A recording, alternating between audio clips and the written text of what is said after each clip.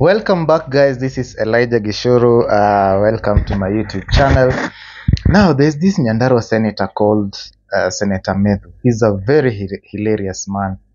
So today at Mukami Kimathi's burial, he made a very hilarious speech. I want us to look back and analyze his speech. It was comical speech, so to speak.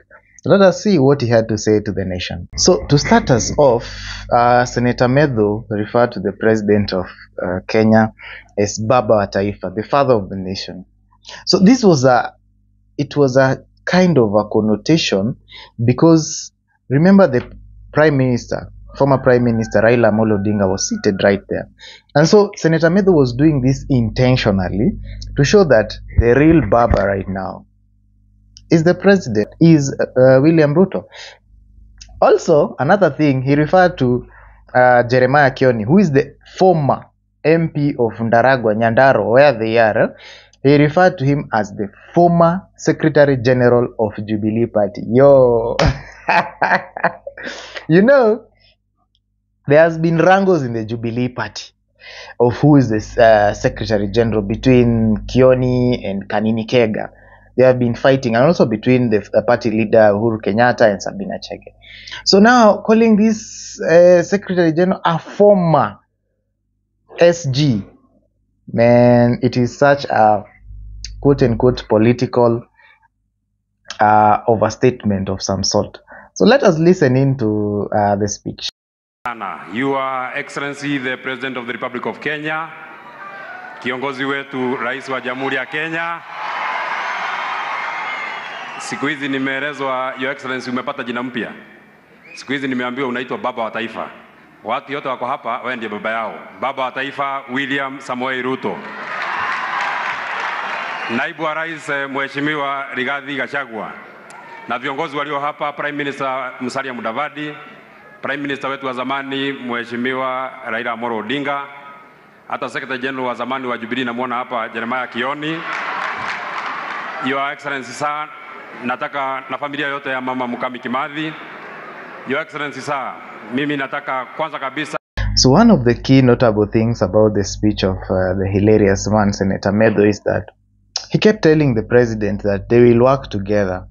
Nitakusaidia hii kazi na wewe unisaidie hii kazi. But if you look at the component of the work he's saying, it's just hilarious, it's just comical. There's nothing really to help. For example, that you get the funds for this road and then I'll give you the name for this road.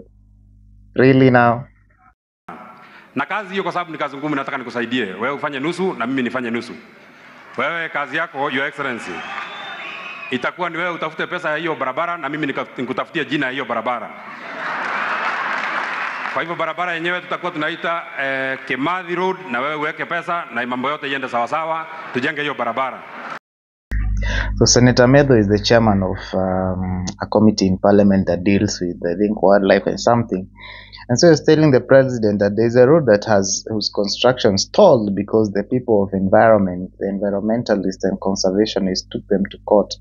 And therefore the senator was telling the president that he will talk to the wild animals. He gives him the task of talking to the wild animals while the president goes ahead and seeks funding for construction of that road. Listen in. Na kwa sababu najua kazi yako ni mingi, pia hiyo mimi nataka nikusaidie. Wewe ufanye nusu na mimi nifanye nusu. Kwa sababu Your Excellency unajua ile barabara ilikwama kwa sababu ya shida ya wanyama huko msituni. Na mimi siku hizi mimi nimekuwa mtu mkubwa. Mimi ni chairman ya kamati ya maji, mashamba, misitu, mazingira na wanyama. Kwa hivyo tunafanya hiyo kazi nusu nusu. Wewe tafuta pesa ya barabara na mimi niongee na wanyama huko msituni, barabara ijengwe.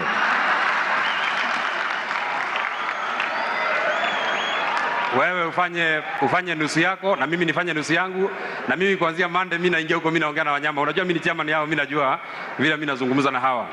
Senator Methu also expressed some concern that the water from Nyandarua goes to Nairobi and the residents of Nairobi use the water. But he said that is not the problem. The problem is these people have enough water to drink, to wash their cars and to water their flowers, while people in Nyandarua are still languishing without water.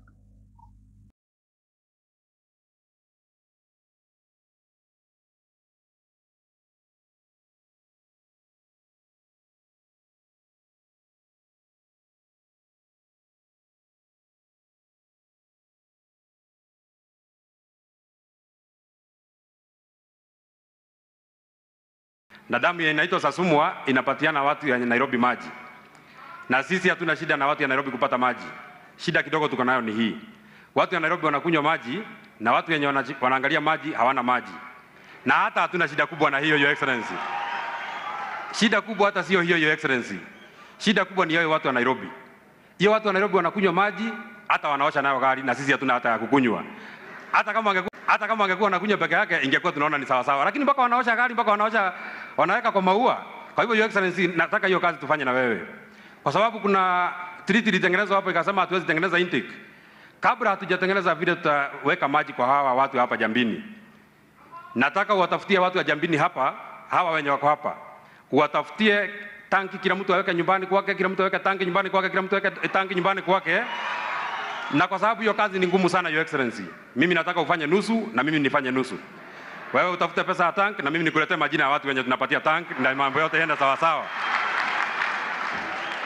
Ndugu Your Excellency, saa watu ya hapa Jambini, kwa sababu ya hii damu yetu iko hapa. So a good senator reached at a point where he told the president, now that I've helped you so much, also that road, it's your work. Do it alone. Nitetee hiyo kwa sababu hata mimi umeniingiza kwa hiyo mtego. Uliniambia hata mimi niseme tutajenga, na mimi mwenyewe sijui mahali ya pesa hiyo mahali itatoka. Kwa hivyo, kwa sababu nimekusaidia kazi mingi, hiyo wewe jua vile utangangana nayo, tupate barabara pale, ndio tukifika mbinguni mimi na wewe tusifungiwe nje, kwa sababu tuliahidia watu ya hapa. Karibu na mwisho, Your Excellency. Karibu na mwisho. So Senator Methu went ahead and told Raila that he has the server and he should get it from him. Kwa sababu nimesikia iko kitu mmekuwa mkitafuta huko Nairobi, na hiyo kitu mmekuwa mkitafuta Nairobi mimi ndio niko naye. Mpaka nikasikia mlifanya mpaka maandamano huko Nairobi mkaribu mali ya watu. Mlikitafuta kitu ilikuwa inaitwa server, na mimi ndio niko na server. Hiyo server mlikuwa mnatafuta huko Nairobi mimi nimeshafungua. Na Mheshimiwa Raila Odinga nimefungua ile server, na nikaona hii watu walitulima. Hii watu hawatukuwashinda. Hii watu maneno yao ni kama ndio walitushinda.